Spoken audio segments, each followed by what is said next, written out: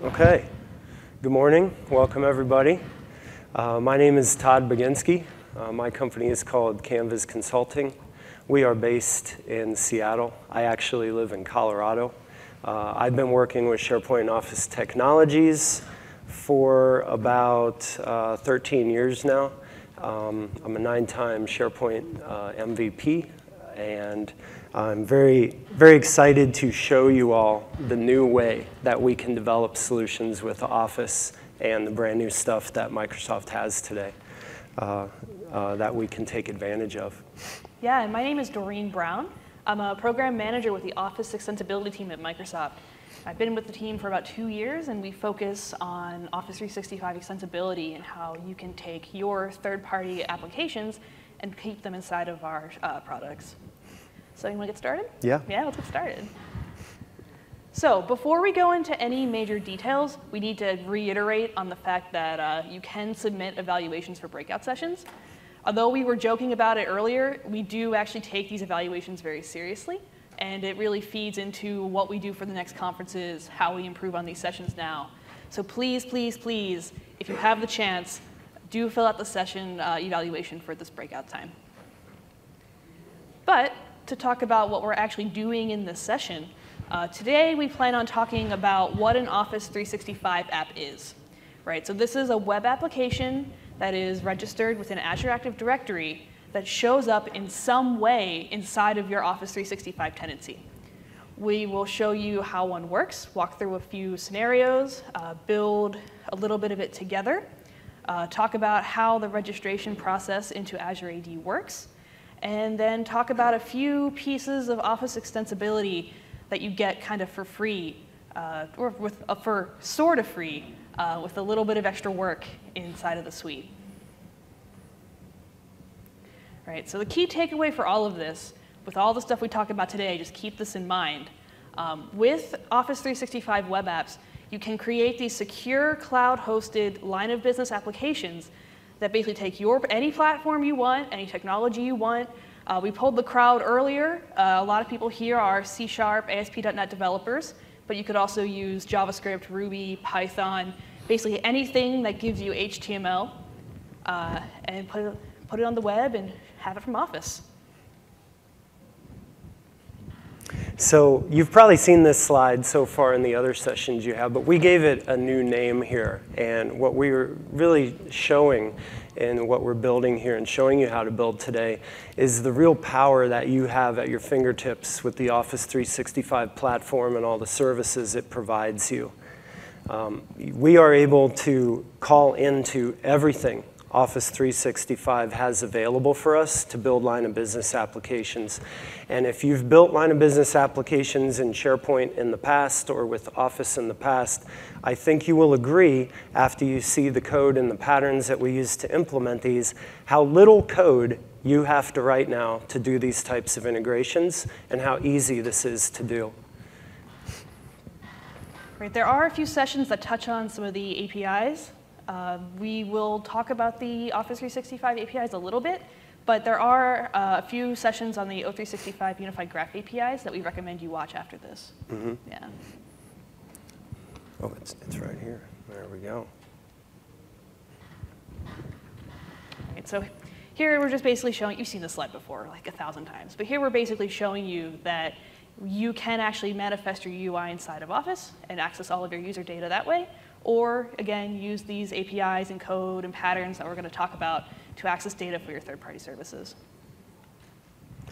So the demo that we're going to show, when we really get into the more complex demo, and we get beyond the hello world examples of how you build one of these apps, is called the Property Inspection Code Sample. It's actually more of a property management scenario. All this code is available in a GitHub repository in the Office Dev GitHub repo.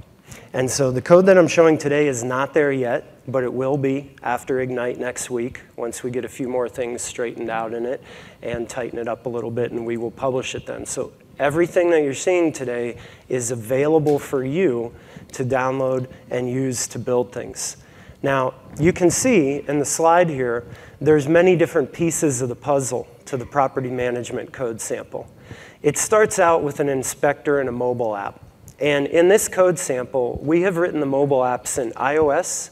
We've written them in Java with native Android. We've written them in Cordova to target iOS, Android, as well as Windows Phone devices. And we've also written them in Xamarin.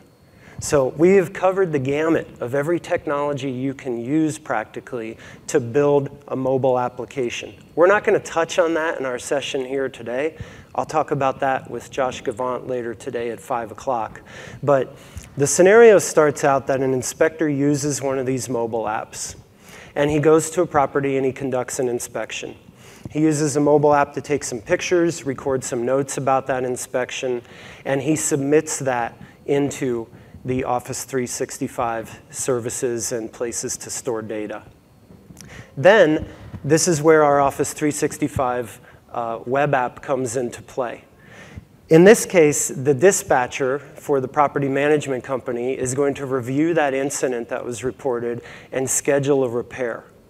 The repair person is then going to get an email that they need to go repair this property, and they open a different mobile app which allows them to get details about the repair they need to do. They conduct the repair, they can take pictures of the repair completed, and they can submit it for approval. At which point, the dispatcher comes back into the Office 365 web app and processes that and says, I approve or I reject this repair. We have everything practically possible in Office 365 being used in this demo. So if you're building apps like this for your company and you want to learn about all those different APIs and how you can take all these pieces of Office 365 and use them, this is a fantastic demo which will give you snippets and patterns to integrate all those types of services. All right, let's go see it in action.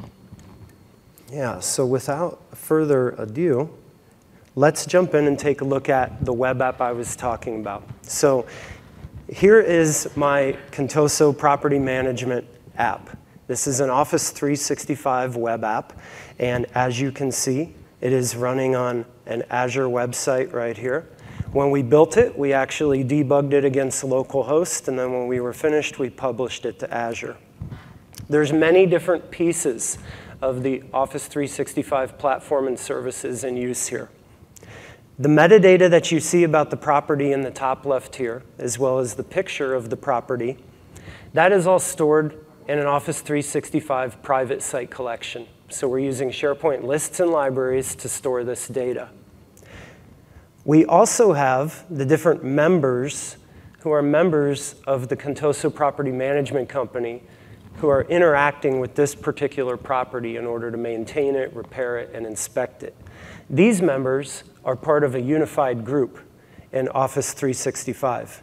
If I click the link to see more here, it'll actually take you to the out-of-the-box page that comes with Office 365, and I can look at the members of this unified group, and here you can see them. Other things we have inside of here are recent documents associated with this property. We're using the Graph API to go after the recent documents inside of our SharePoint site collections and, inside of the unified groups OneDrive file collection. If I click that one here, you can see the group and the different files that we have there as well. I also have notes here. These notes come out of a OneNote notebook, and we'll get into that a little bit later more and show you how we're actually writing notes to there and listing the notes in that notebook. We are also able to get at the emails associated with the currently logged in user here, the dispatcher account I'm logged in with. As you can see in the top, that's Katie J or Katie Jordan here. So we can get emails and find information out about email. In this case, what we're actually doing is we're getting the emails back and we're filtering them to say, only show me the emails in the list that have been sent to or from the owner of this property. So we have a very targeted list of emails, very specific to the task at hand here. We have another way to look at the files at the bottom, too. And we can even upload files to those unified groups. So I'm going to pick a file right here, which is a GPX file. We're going to use this a little later in our demo today. and I'm going to upload that. And it wouldn't be a demo unless that happened, would it? Let me refresh the page and try again. Once I get that done, that particular file is going to appear right here in the unified group. So you don't just have read access to these things. You also have write access. So you can upload files and change files and do different things like that as well. Let me dig back down into that one and give that another shot. And then the other piece of the puzzle we have is the ability to create OneNote pages here.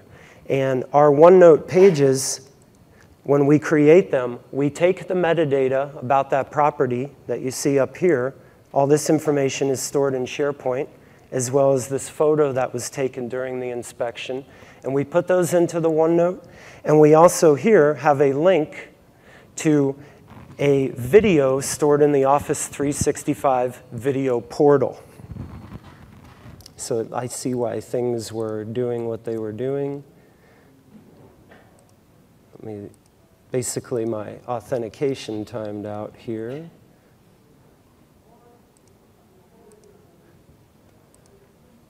Doesn't like that. Can you switch off the screen for just 1 second? Sure thing. We can talk a little bit more about... I'm just going to come right back to it after I get this. All right. So while we're fixing up the demo, what we're showing you here is more of what we call a line of business application. Right, so this is a single tenancy writing code or a program, whatever you want it to be, for itself. So this is, I'm a business, I'm customizing my business processes, I'm never going to put this in a store, I'm never going to distribute this to others. Right, so this is almost what we see more often, but we do allow for what we call multi-tenant applications. And this is for more of a software as a service scenario where you're creating an app and you're giving it to customers, like a B2C sort of thing. You're writing code for like a customer that's deploying it to their own tenant, but you still want to be able to access it, all that kind of thing. How's the demo looking? We're good. We're good? All right. Yep. So what happened before is pretty much in the speaker room about a half hour ago, I logged into everything and my session timed out. So that's why we got those errors there. So let's come back now and let's take a first look at uploading that file. So here is the file upload, and now I'm going to go upload that file.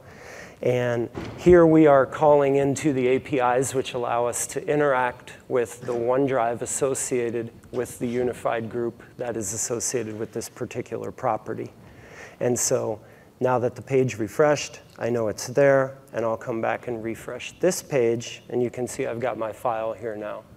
I'd also like to point out while we're here, we have different groups. So this is like a design decision we made on how to architect this application. You'll notice we have a different unified group for each property that is being managed here. So if you think about things that you build in line of business applications that need to be secured separately or need to have data associated with them separately, you can think of the unified group here as a great storage container for all of that. Because the group gives you all the things you see here in the dropdown. Conversations, a shared calendar, members obviously on who is a member and who is an owner, a file collection, and a notebook. So anytime you create one of these groups, you have all these things available for you so that you can build these types of web apps or mobile apps and use the APIs to get in and work with the data inside of them. The other thing that I'd like to show is the OneNote, or where were we? We were on the video, right? Yeah. So if I am showing a thumbnail here of this video that is in the O365 video portal. And I clicked on it there, and here we now have the video. So that's uploaded to the portal. Now we can see the actual video that the inspector took and uploaded via the mobile app to say, hey, here's what's going on with this property. So as you can see, there's just tons of different containers and types of data and structures you can use to build line of business apps. If we come back over, we'll look at one more bit, and this is the annotate images part. So if I click on annotate images, the idea is someone has reported and taken a picture of an incident. And maybe the dispatcher needs to mark up that picture a little bit so the repair person has more information so they can make the repair appropriately. So when I click that button there, I've now invoked the OneNote APIs. And I'm creating a new page in that OneNote notebook. And I'm creating it in the section that is created for each property. So when the page comes back, I know that worked. And I had one here before, and what good timing. There's a new one we just created. And so now you can see you can actually create notes like that, and then someone can come in here and they can mark it up and say, hey, this is what you need to fix right there. So that, as you can see, there's just a ton of different things we don't have to invent from scratch, and we can just call in to build them. So that's what an Office 365 app looks like. The last thing to point out is, how do you launch them?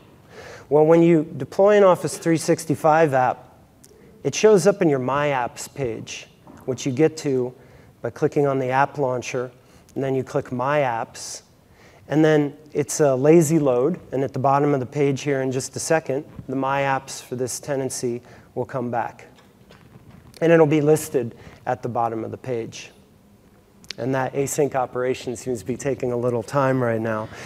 One thing to note about the My Apps, as well as all the apps here, you can actually pin and unpin them from the launcher. So if you create one of these for your organization and you want it to be available for people at all times, all they have to do is pin it, and it becomes available right there. I'll try to F5 that, see if it comes back this time. Sometimes you need to refresh. That's okay, we can come back to it later. We'll see it in the next demo as well. Demo. So that's the tour of what is one of these things. What can you build with one? So now we're going to show you everything under the hood and really build one and show you how you can get started. Yep. So we talked a little bit earlier about the types of Office 365 apps you can make, right? The single-tenant apps for your own business, or the multi-tenant apps, which you can actually, as of we're announcing it build, distribute through the store, give to your customers, all that kind of thing. But there's also the question of, I have this app, I've declared it, I want it to access all of my data inside of Office. How do I say, yes, this app can go access all of my data? And what we have is a common authentication and authorization scheme inside of Azure AD, which we refer to as common consent. And if you've ever used the web app before, like Facebook or Twitter, and you log into an app with your Facebook or Twitter account, you'll get a thing that pops up that says, Facebook or Twitter wants access to blah, blah, blah, blah, blah. And this is the exact same thing. When you consent to an application, it will ask you, oh, this app wants access to your mail. This app wants access to your files, all that kind of thing. So you're never unaware when you give permission to a third-party application for the data that you want to actually give it. So we're going to step into that right now. What we're going to do is we're going to go to the Azure AD Management Portal and register an app inside of Azure AD. How many folks have created an app in the SharePoint app framework and gone to appreg new file and created an app? Okay, this is a few, yeah. Yeah, this is very similar. And this is the same type of thing. You're creating an app here that's going to define your permissions, and you're going to use OAuth in order to authenticate and authorize your users to use that app. So instead of going to appreg new in SharePoint to register my new app, now what we do is we go to Azure Active Directory.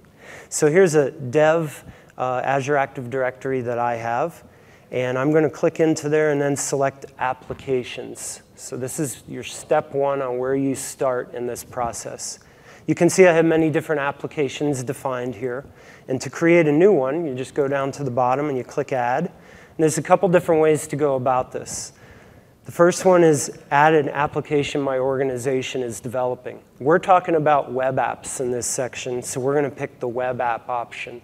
If you would be making like a console app, or a Windows app, or a native mobile app, you would select the native client application instead.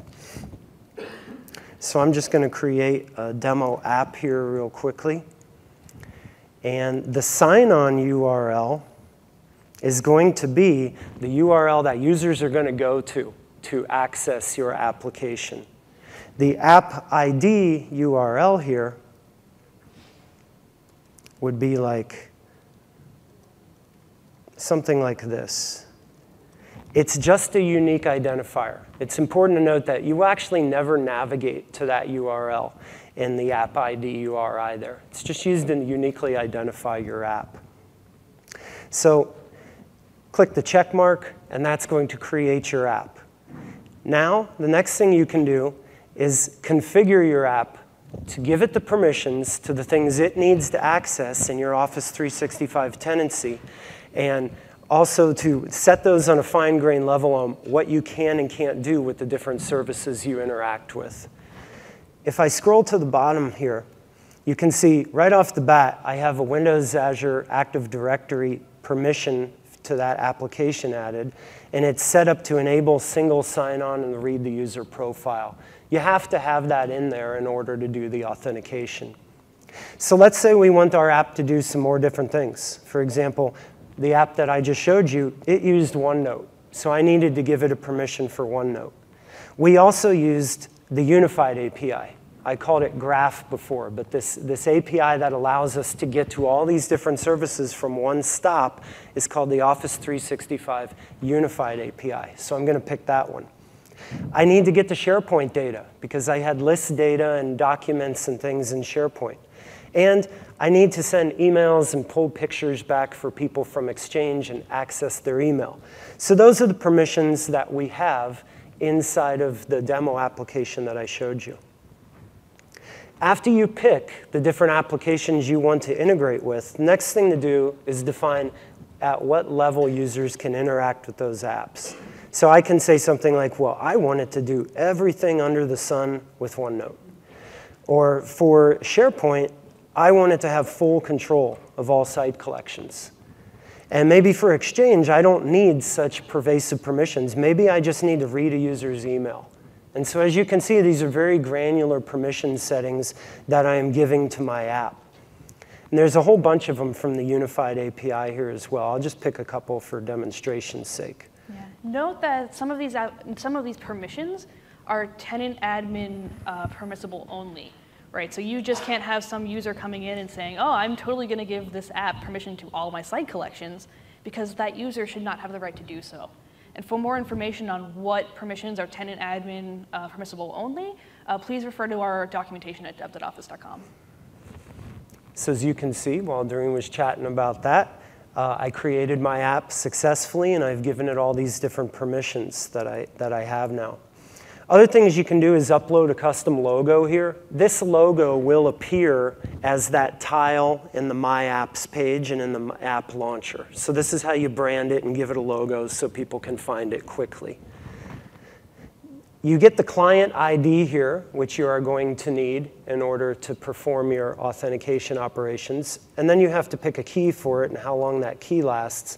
When you save the page, the key value is put right here. So in the past, we called this the client secret. Now it's called the password in the code that we write. But those are your two pieces of the puzzle you need to identify the app, and then at that point, users can authenticate to the app. Based on their user permissions, then they can do the things that we defined down here in our app permissions. One last note on this is, how do I open this up to my users?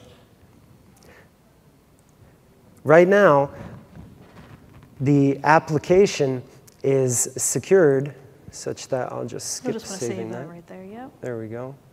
And here are the users in my tenancy. And so at this point, I am allowed to grant at a per user level who's allowed to open this app. So if you develop an app for the HR department in your company, but no other company is supposed, or part of your company is supposed to see that app, well, just give access to your HR department folks. And then that way, it's secured appropriately. So that's the high level on where you start, how you set up permissions and create an AAD app. Right, so we do have the Azure AD Management Portal available for you today. You can go in and write all the permissions and configuration that you want.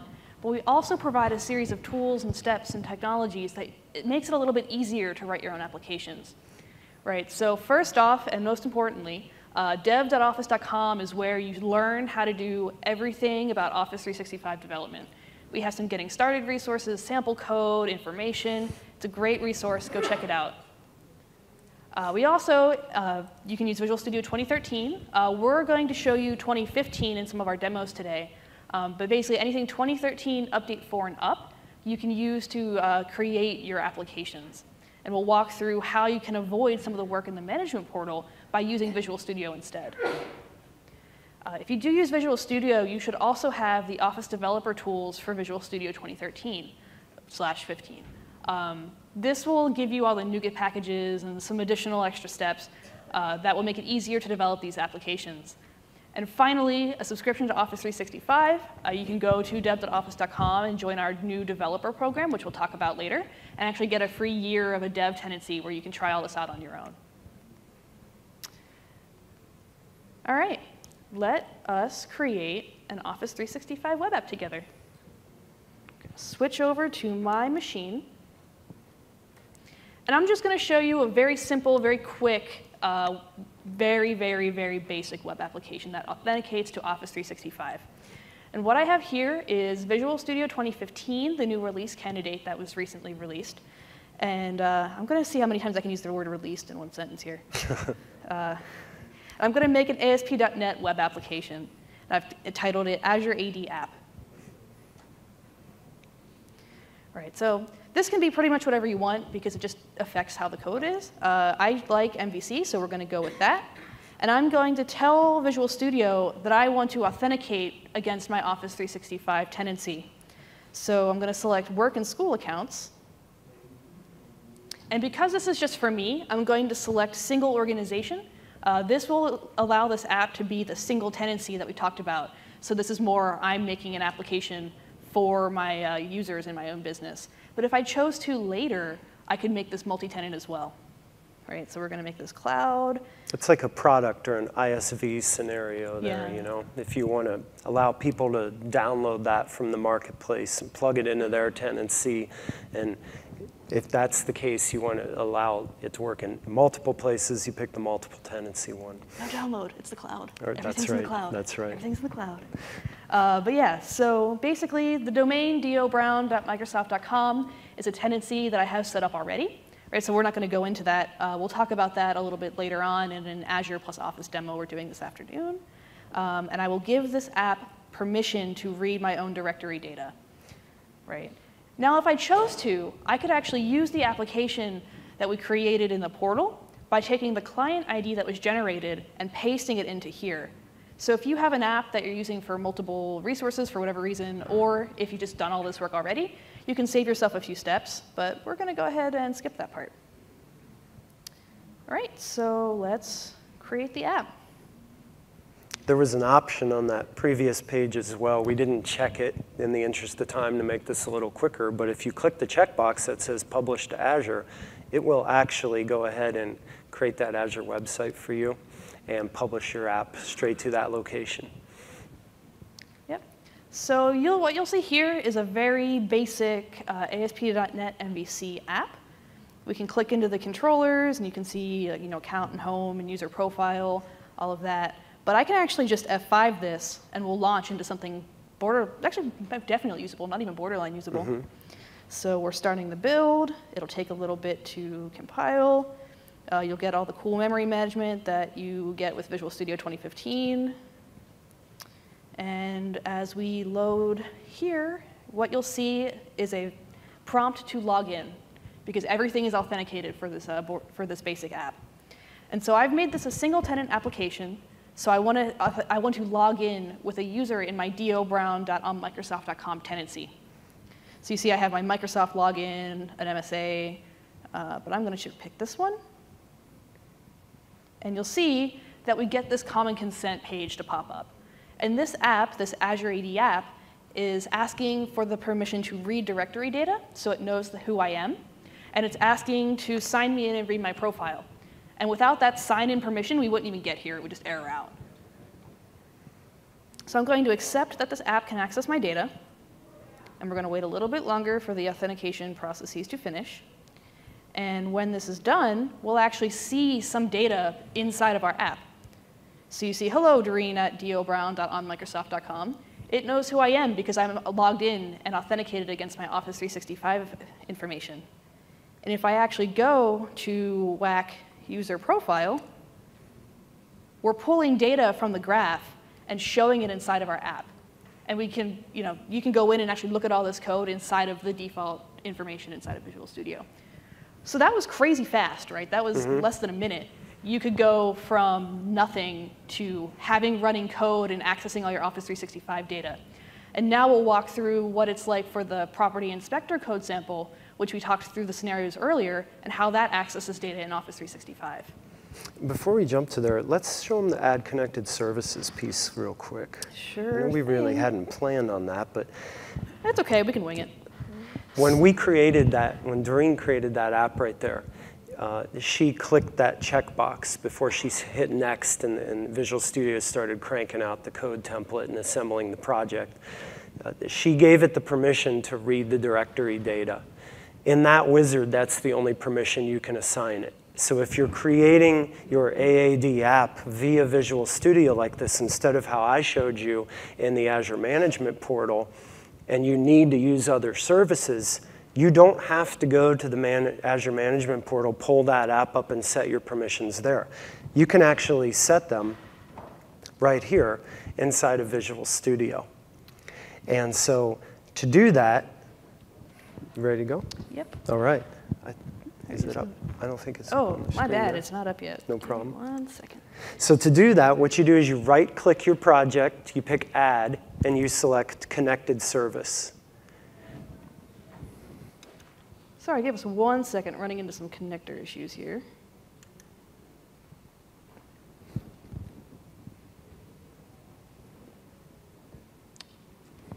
All right, that's fun. So we will, here we go. Got it. So inside of it, It's still not there. no, it's not, it's right there, it's fine. Oh, Yeah. very good. So we're all good. Okay. All right, so there's multiple ways that you can access your Azure AD app information, right? So in Visual Studio 2013, you simply click on Add Connected Service, and all of your data about Azure AD, about the permissions you need, that's all there. But in 2015, we have slightly different information. If I want to configure my Azure AD authentication, I just right-click on my project and select Configure AD Authentication. And it's a very nice, simple wizard that gives you all the information you need to know. Right, so my single sign-on is what allows me to log into Office.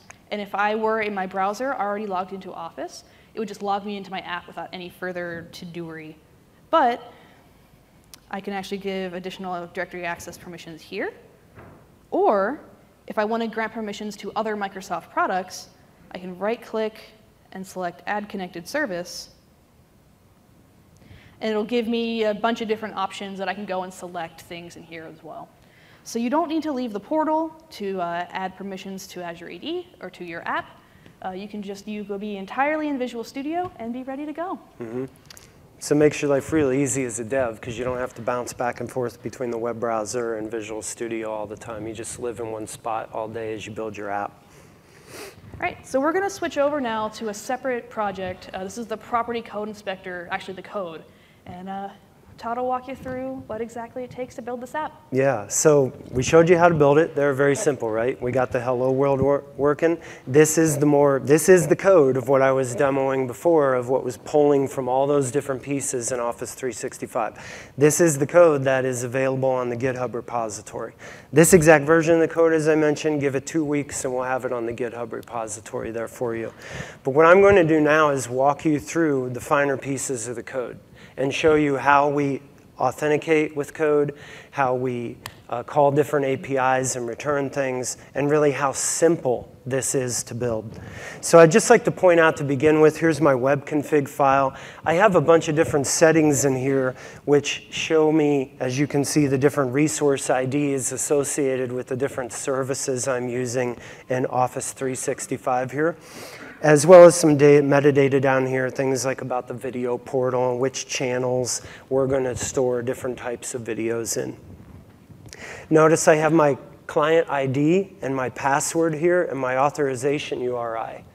When you do the steps in Visual Studio to create one of these projects, the Visual Studio tooling will actually add those 3 values for you to your project. The other code that is being added when you create a project like this in Visual Studio that supports the authentication can be found under App Start startup.auth. In here, all of the authentication and the OWIN middleware is automatically wired up for you so that you're authenticating to the cloud. You don't have to write any of this. In Visual Studio 2013, the tooling does not generate this. There is no file new project make an Office 365 web app. You will see links in this slide deck that describe how you can go to GitHub and download a starter project and just build on that, which does have all that auth written in it. In Visual Studio 2015, now this auth code is written for you as soon as you finish the file new project wizard. All right. Starting at the top, if I want to interact with any of these services in Office 365, what I need to do is return the access tokens for each service I want to interact with. I can only get an access token back for a service which has been configured for the AAD app associated with this application. So if I didn't pick OneNote permissions and I try to get an outlet, or if I don't configure Exchange permissions and I try to get an Outlook token, that's going to fail because I did not tell my app it can use Exchange. So as you can see here, this is the method that fires when we go to this page right here. This is my inspection details controller. I'm taking in the ID of my inspection. And if I come back to the code, here you can see there's the ID being passed in. So the first thing that happens when this web page loads is I retrieve my Outlook token, my SharePoint token, and my graph service. We've put in helper methods in here to factor this to the nth degree so that you're not working with the code base as a sample here that's all, just one big long procedural list of code. We factored this out very well so you can take these exact same helper classes we have created to get tokens and interact with these services and reuse them to help speed your development. You can see if I come into my authentication helper and take a look at get access token async, this is essentially the code that's using the ADAL library to go retrieve me that access token. It's not much code, is it? It's very simple, and you only have to write it one time, and then boom, you're done, and you can get that auth token or access token back anytime you want. So that's pretty much step one. Much more simple than all the SharePoint authentication you have to build with a SharePoint add-in. You got that right. And just for the record, as we built this, I reset IIS 0 times.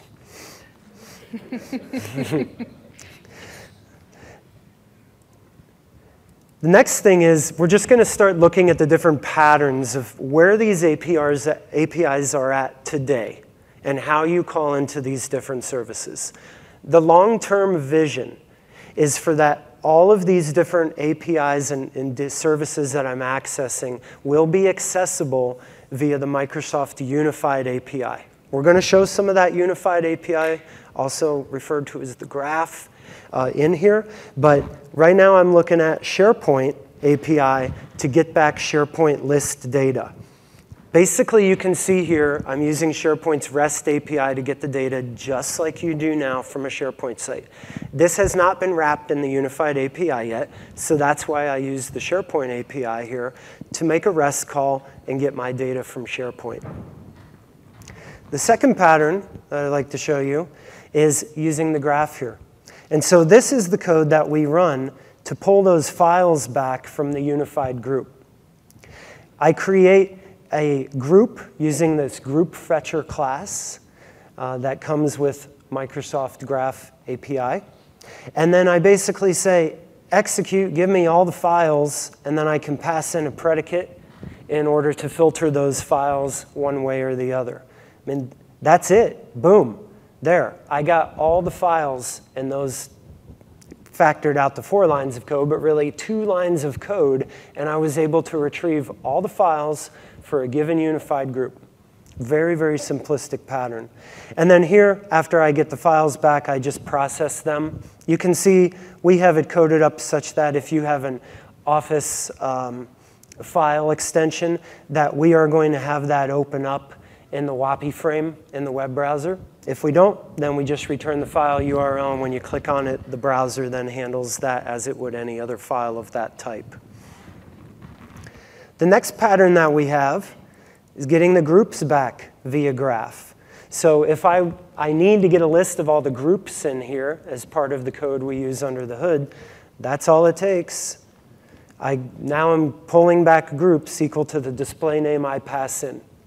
That's my kind of API. I don't know about you, but I don't have to worry about anything besides one line of code. It's very simple. I've got my service. Here's the groups collection. Now there's my where clause, and give me the first one that you find that satisfies that clause. Piece of cake. Next thing is getting the videos via the video portal API. So this one is a little bit different. It's not wrapped in graph at this point either. But as you can see, the get videos async method basically takes in the name of the channel in the video portal where I know I've stored this video, and the incident ID the video was associated with. Then we're going to call out to this helper class we created. And in our helper class, you can see get video async here is using the REST API here from the video portal. So first I go and I get the URL for the channel, given the channel name that I took in there. And here is the actual REST call that I'm going to use and send at the video API with today's approach to get those videos. Now I have the channel's URL, and now I can use that channel's URL down here and return the videos for that channel. And so then I parse the response here, as you can see, and I do what I need to do to extract the data from the response and bind it up to my user interface. Again, this is something that in the future, it's going to be graph service.videos, I'm guessing, .get videos, and it'll turn in a couple lines of code.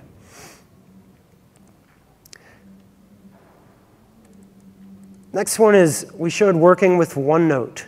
So when I clicked that button to annotate those images and I stuffed all that data into the OneNote page, here's how we did it. First, I call the getIncidentById async. This is one of the ones that uses SharePoint API under the hood with the REST API to get me the details associated with this incident. Then I'm going to call that method we just looked at to return my videos. Now that I have all that data from SharePoint, the pictures and the metadata about the property as well as my videos, now I can go and create a OneNote page for that. So I'm going to go connect to my OneNote notebook, and here I pass in the name. Then what I'm going to do is return the appropriate section based on which property this is. And then when I'm done with that, and I've got all the metadata and I know where I'm going to put this, I create the page for the incident. This is really neat how you can do this. Essentially, you'll notice we're using a templated page that we created so we can stamp these OneNote pages out over and over very consistently. It's actually one of the MVC pages in the project. And so we create an instance of that page. Once we have that content back, then here is where I'm actually going to use the OneNote API to add that information from here to here. I'm basically punching in all that information into OneNote and getting my response back. So as you look at the code, you can see it's very simple. And you can basically copy and paste what you've got here and change the variables and the content to match.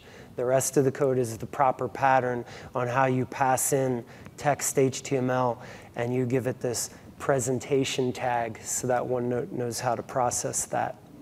If we take a look at that template file itself, here you can see it. So that's just an MVC view, which really, if we put them side by side, you can see that's how I created the content in that OneNote page. So that's a deeper dive on what you've got in the code there. As you saw when I showed you the page of the demo, there's a lot more to it. There's SharePoint workflows and all kinds of things going on under the hood. So really encourage you to go check that out. It's an awesome learning resource for you. That's all up on GitHub? It is. There's a version on GitHub that doesn't have this new unified API and graph stuff, but it does a ton of other things, and it's available. You can download it, follow the instructions on the README, and get it deployed and running in your tenancy. It'll probably take about an hour. Great. So we've done a lot of discussion into how you can use an Office 365 API to connect to a web service running in Azure or AWS or wherever else, right? But what if you could use these resources that you've created and deployed and actually change inline inside of SharePoint, OneDrive for Business, so on and so forth, actually behavior of your files in Office 365? And so we announced this feature at TechEd last fall, but we're announcing in the next 2 weeks, as soon as the bits actually roll out to your tenancies, a preview refresh of what we're calling a file handler add-in. And this is a type of add-in that is associated with your application created in Azure AD that will allow you to change how files, non-Microsoft files for now, how these external file types are previewed, are opened, and how they are represented via icons inside of your browser. Right, so we have a few scenarios that we think are very useful for this, but I'd also love to hear, maybe after the talk, any ideas or questions you have about the feature. First off, our main goal is to reduce friction for you to do work with these non-Microsoft file types. So we're going to show you what we call a GPX app, or a GPX file, right? This is something, if you're familiar with Strava, or who here goes outside and does things on an occasion. So 1 or 2 people. Everyone else is coding. Everyone's like, I don't know about that.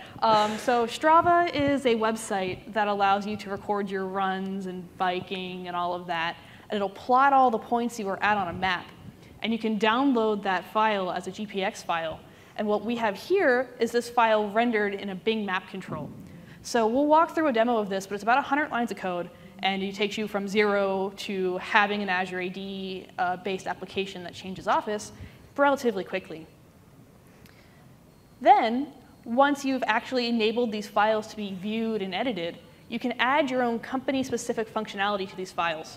Right? Let's say I work for a mapping company, and there's some guy out on a truck with a camera, and we're taking these GPX files, and he messes up somewhere. You could, because these are live previews of just your information running, or your endpoints running inside of Azure, actually add buttons and interactivity to these previewers, which is pretty cool, right? So you could, inside of this iframe, actually request corrections to this GPX file using all of the unified graph APIs that we talked about earlier. And finally, and most interestingly, we've worked with some partners on these file handlers, and we've noticed that a common behavior to pop up is using a dummy file to point to third-party web apps and the resources that they wish to share. So in one example we worked with for DocuSign. And what DocuSign does is they enable you to electronically sign PDFs or any file type that you want to get legally signed, right? So they'll send a .sign file, which is just a bunch of XML, containing a list of different documents they want signed. And so you can email this out to your, let's say you're a landlord, you're getting somebody to sign your rent. You could create the sign file, email it to them, and then they would actually be able to sign, A, B, C, D, E documents very easily. So for the preview refresh, what we've done is actually incorporate what was previously this file handler manifest into the Azure AD application object itself.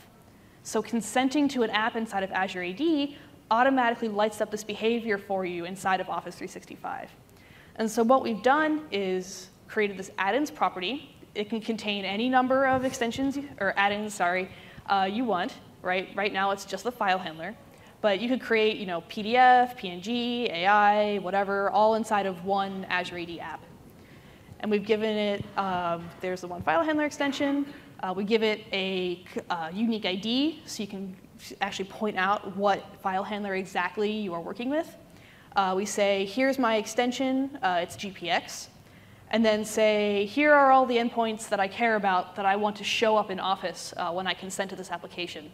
So things like a link to the file icon, some HTML that will load in an iframe for a preview, a website that will open when we open a file inside of SharePoint, OneDrive for Business, and rolling out to you very shortly, also Outlook Web App. And that data we take. Can you flip over to here real quick? Yeah, sure. We have time to show this. So you might be wondering, where is that data? She's showing me how this is defined, but how do you get to that? Essentially, where you get to that is... Actually, we're rolling that out too. It's not actually in that tenant right now. But we're working on it. It'll be in here though, yeah. Right? Yeah, so just trying to give you an idea of where that gets registered inside of your Azure AAD app. So if you look at, So basically what we're doing is, because this data all lives inside of Azure AD, right now you won't be able to actually download that manifest and upload it, but we do provide you with graph APIs, like Azure AD Active Directory APIs, to write this data to your application object. And in addition, we are creating some sample code and an app for you to use on your tenancy that will allow you to edit this data yourself until we get that work done inside of the Azure Management Portal.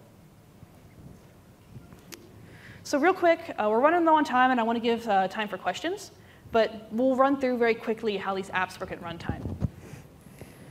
First, when a document library is accessed, or you're getting into your email, right, that has a file handler or an attachment with these file handlers affecting it, the user will click on something that says, hey, I want to interact with this document in some way.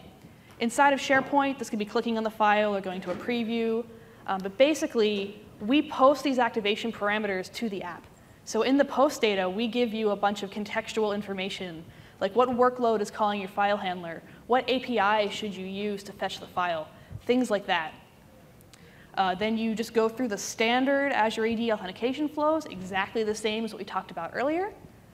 You can use the APIs we provide you and the token to fetch the file, and then you can just display it inside of the browser. So to talk a little bit more about this contextual data, we provide a bunch of post-form data. And we're rolling out some changes in the next few weeks that will change these a little bit.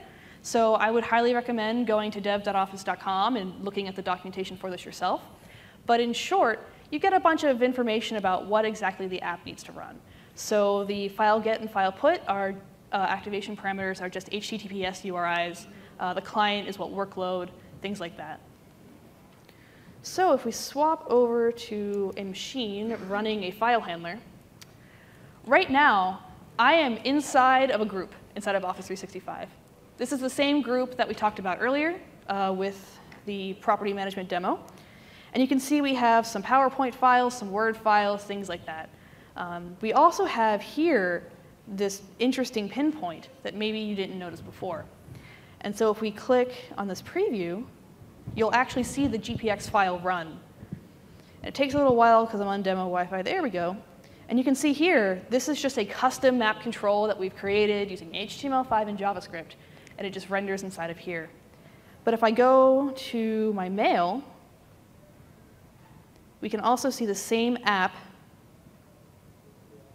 running on this server. And it looks like my email has been deleted, but that's fine. Yep, looks like my email has gone missing, but if I were to have an email with this attachment inside of it, you would be able to see it render side by side in the Outlook attachment view. It's a demo. These things happen. Yep. Yep.